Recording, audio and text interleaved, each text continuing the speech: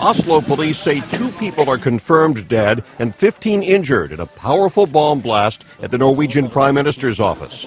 The government spokeswoman says Prime Minister Jens Stoltenberg was not in the building at the time and is safe.